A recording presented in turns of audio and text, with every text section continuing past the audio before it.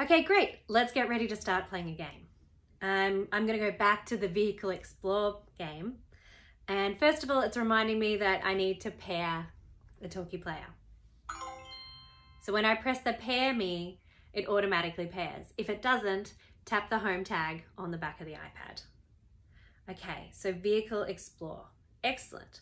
All right, so I've got my child in there that I want to use. That's me, Annie. And I can see which items I've got. So particularly these are the vehicle items.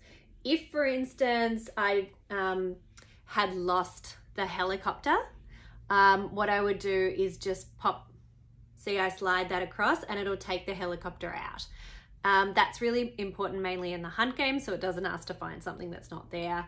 Less important in the explore games, but very nifty because I often find that I misplace items, or Hayden's run off with something because he wants to use it and doesn't want Grace to use it. So this really helps prevent those arguments. All right, I'm going to press start game. I've selected all my items. I'm ready to explore. What can you see? So I know when I've got that message from the Talkie Player that we're ready to play and explore.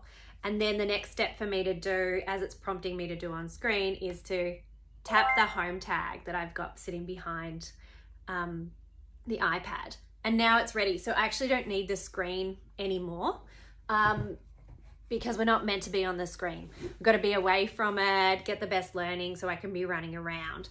I've got the vehicles just sitting here ready for me to explore, but I could have hidden these somewhere. I could be in the sand pit outside. I could be at the park.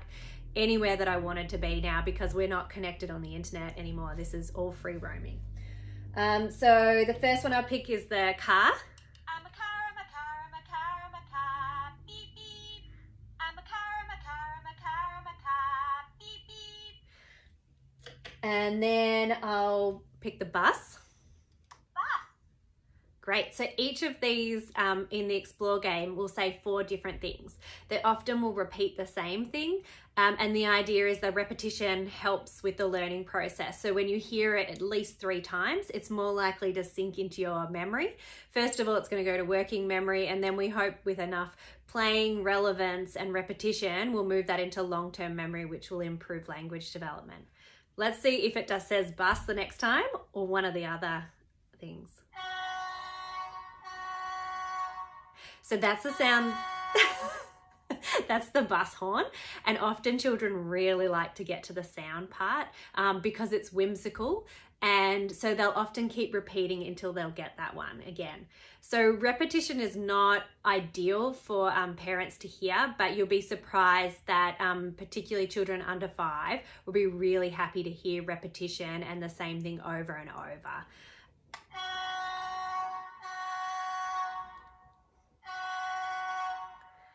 So as a bonus, it's given us that sound again. So this was the boat that I added earlier that wasn't part of the set, and I added it, and watch how it works. Boat.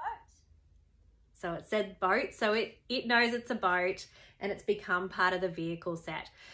So I could always hop down to the op shop and go and get myself a digger and then add that later and include it in the playset as well. So it just gives the flexibility with these extra tags to add on that you can keep adding to the set. You might even have, for instance, I have a big bus back here. These are really quite common to find at the op shop. And so I can add this big bus to our set as well and have a small bus and a big bus.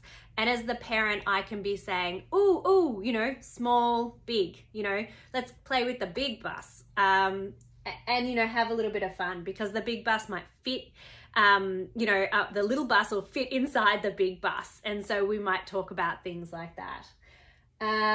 Helicopter I love because it's got the whirly thing at the top.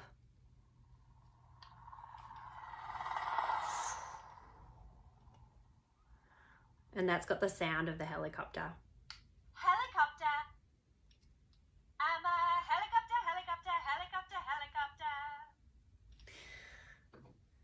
Great, well that's given us a taste of what the Vehicle Explore game would look like and how you could set it up to play it anywhere, outside, inside, And really, you're there to support, to add language, or if they're not ready for you to do that, to step back and watch and be ready for when they come back.